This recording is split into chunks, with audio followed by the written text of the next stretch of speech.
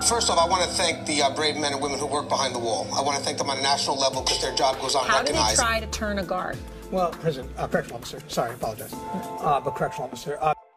How you guys doing today? It's Anthony Ganji, host of Tear Talk. Real quick, I want you guys to check out a channel called As the Key Turns. Copy that?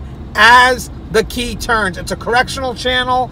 It's done by a correctional officer who worked in the federal prisons. I believe Marion. He tells a lot of stories that are true, experienced.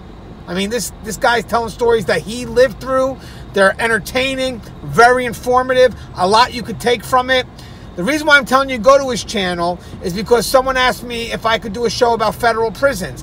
He worked in a federal prison, so we're going to do a bit of a collaboration, which is great because he has over 5,000 subscribers. So I'm hoping this collaboration can help, you know, bring subscribers to both channels. Again, the channel's on YouTube. It's called As the Key Turns. And the topic that we're going to discuss, which I'll release next week, he's going to send me a video, is going to be about the dual role that correctional officers have in the federal prison. You have correctional officers that serve both as officers and counselors, or officers and food service supervisors, whatever it is. And I want to talk about the conflict, the pros and cons, basically how are you able to do that?